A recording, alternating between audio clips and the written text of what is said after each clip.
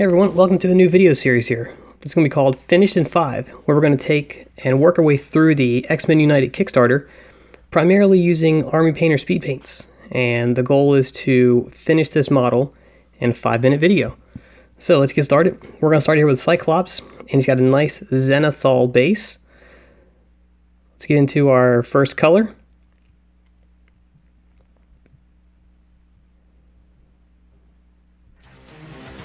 And when working with the speed paints, I like to start light and work my way up to the darker colors.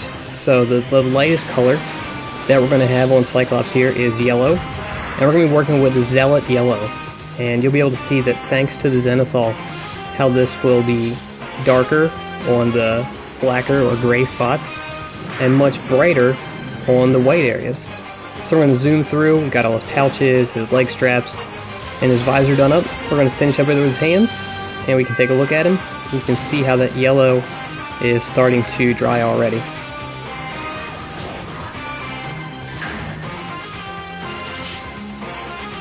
Once we finish up with the yellow, we're going to work our way into his skin. And for the skin, we're just going to use the Crusader skin. Now, he doesn't have very much showing, so we're just going to do his forehead. And then we're going to do underneath here on his cheeks and his little button nose. And it doesn't matter if it gets into his mouth, we can go back later on and we're going to pick out those teeth with some white. So here you can see we've got the yellow and the skin tone already done.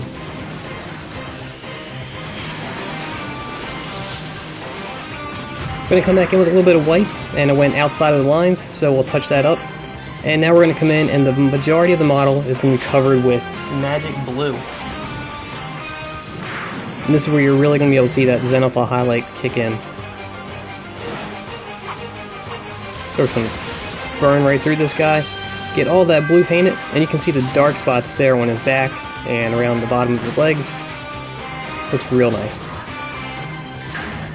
For his hair, he's got a real sweet 90s haircut going on there with everything coiffed back. So we're going to use dark wood, and we're going to come in and give him some brown hair. Looks good.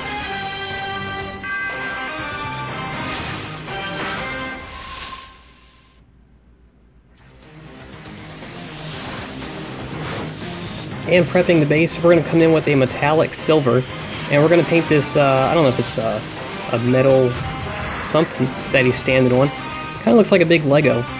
We'll swing the camera around here so you're not looking at the top of my hobby holder, and you'll get a better look at it. There we go. So now we're just going to come in with that silver, and we're just going to paint that part there that he's standing on.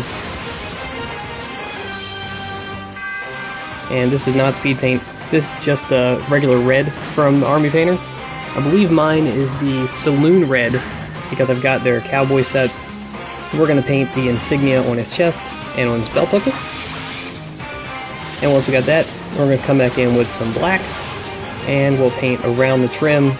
We'll paint the X's and then the circle around the top and the rectangle down there on his belt. And now you can see that he's an X-Man.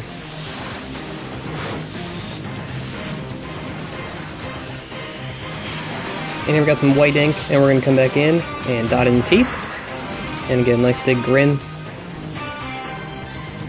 And for the visor, I took some blood red and mixed that in with the white ink to make it real nice and bright, and then just line that in the slit on his visor.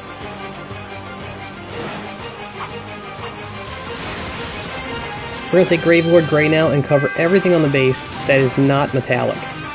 So we'll give this just a nice thick coat, and this will pick out all the dark spots and highlight the light spots. And then we're going to take that same Zealot Yellow that we did all of Cyclops' straps and gloves and whatnot with, and we're going to cover that metallic spot on the base. And you can see that when you put the Army Painter Speed Paint over top of the metallics, it takes it to a whole different color. So here we got this nice gold or copper colored thing for him to stand on. And because Cyclops is a hero, we're going to give him a blue rim around his base.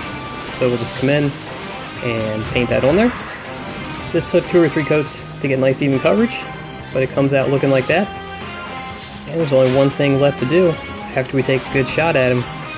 Again, with the speed paints, having a nice zenithal base is key. I mean, they have good coverage, but when you've got the contrast already, and then you're putting that paint over top of it, it just all the work for you. So now we're going to take him off of there, and we're going to put him here in the display. We got Mystique and Beast already inside of there. We painted those during our test run. You can see they look really good. Guys, let me know in the comments, do you like the speed paints?